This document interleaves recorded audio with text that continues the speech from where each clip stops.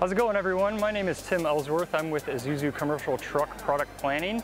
We're going to talk about our N Series, our NRR EV platform that just launched for 25 model year. So as you can see here next to me, this beautiful looking truck, we have some interesting updates on this truck. But before we get into all the cab updates and the interesting stuff we put into this truck, I want to talk to you about the EV platform itself. I'm going to do a very brief overview on the platform just so you guys have kind of an understanding of what we're bringing to the marketplace. This EV truck is going to be offered in 1 GVWR to start, 19,500 pounds. It's going to be offered in 3 different wheelbases, a 132-inch wheelbase, a 150-inch wheelbase, and a 176-inch wheelbase. To accommodate this truck, we're going to have 4 different battery configurations.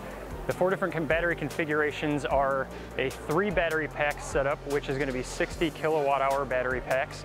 It'll go to a 100 kilowatt hour battery pack setup, which would include 5 battery packs, 140 kilowatt hour battery pack setup, which is 7 battery packs, and 180 kilowatt hour battery pack setup, which is 9 battery packs.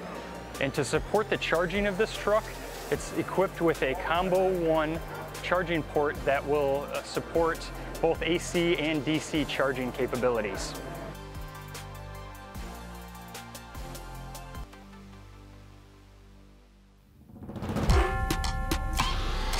Okay, the next topic I want to talk to you guys about is the cab updates and the refresh that we put into this truck. It's actually a brand new cab design from the exterior to the interior.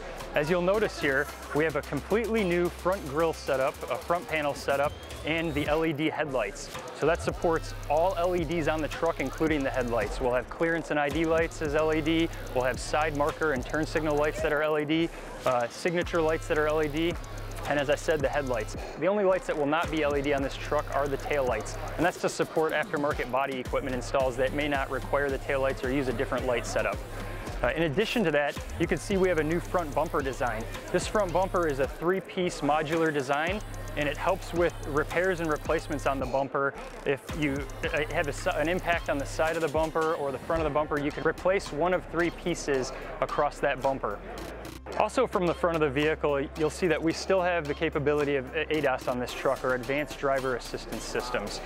We've made some pretty nice enhancements to the Advanced Driver Assistance Systems. We still offer the automatic emergency braking and the lane departure warning system, but we've made changes to the adaptive cruise control system. Now we have a full range adaptive cruise control system.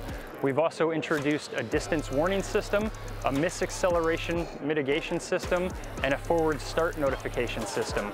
So that'll give extra enhancements and extra safety features to the operator of these vehicles when they choose the ADAS package.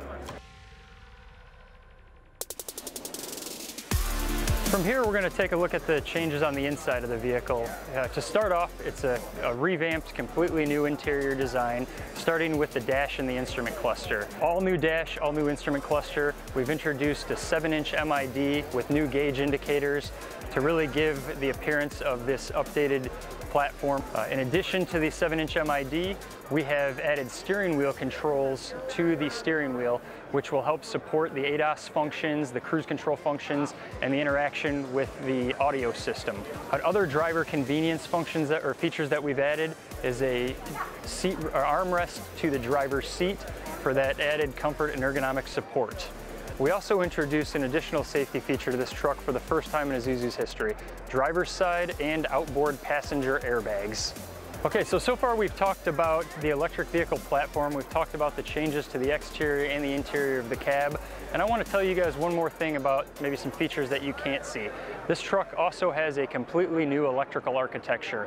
That electrical architecture is going to support cybersecurity, our advanced driver assistance systems, and input-output controllers that'll help support connected vehicles in the future.